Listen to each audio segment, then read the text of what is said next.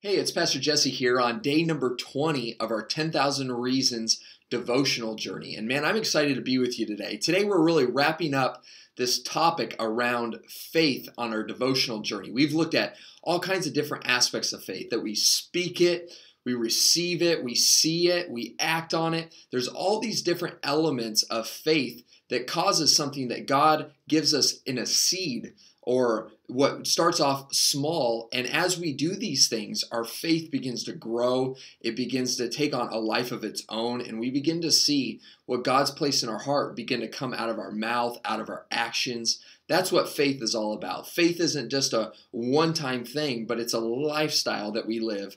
And today we're going to look at Nehemiah just here for a moment. That Nehemiah is in the middle of a situation where he is being made fun of, really, because of his faith. His faith is being challenged. His faith is being tested, and his enemies are really mocking him and trying to discourage the faith that God's given him to complete the rebuilding of the walls. And let's look at how Nehemiah responds to this criticism and to this resistance. In Nehemiah chapter 2, verse 20, it says, "Then I replied to them, 'The God of heaven will make us prosper, and we his servants will arise and build, but you have no portion or right or claim in Jerusalem.'" I love how Nehemiah responds to resistance. He first understands that really faith is always going to be tested. In this journey, especially this 10,000 Reasons journey, we can dream big dreams, but faith, real faith, is going to come with resistance. It's going to come and it's going to be tested. And this is the powerful thing is that really a faith that hasn't been tested is a faith that can't be trusted. And God wants you to have confidence in the dreams that he's given you. He wants your faith to grow, and faith grows through resistance. And Nehemiah is encountering this resistance, but I love how he responds. He takes really what we've been learning about and puts it into action. He begins to speak out the promises of God. He says, listen, God is going to prosper me. God is going to prosper me. And for us, here's what we're going to do. We're going to act on it. We're going to arise and we're going to begin to build. And he understands that as he continues to move in faith, that simply resistance, all resistance does is cause our faith to grow stronger and stronger.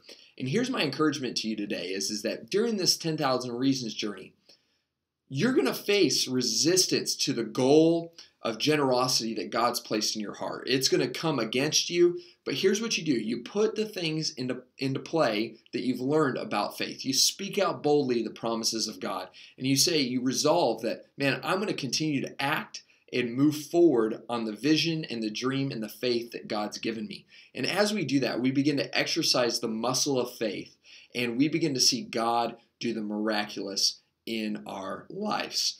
That's my encouragement to you today, is that when you face resistance, go back over these devotionals and begin to put into play the things that you've learned, to begin to hide God's word in your heart, his promises in your heart. So why? When resistance comes, you can pull from that reservoir of what God's been speaking to you, and you can begin to speak it out and begin to move forward in boldness and clarity. Why? Because the thing God's given you faith for, the world really needs. Our city really needs, and the world that you live in is expecting and is hoping that somebody's going to step out in faith to bring hope, to bring salvation, to bring joy to the world that we live in. And that's what God's calling you to. And my prayer is that when you face resistance, you will find the strength on the inside, the confident assurance that faith brings, to not give up, to press in, and to hold on to what God's asked you to do and what God's calling you to do. That's my prayer for you today. In fact, let me pray for you before we leave today.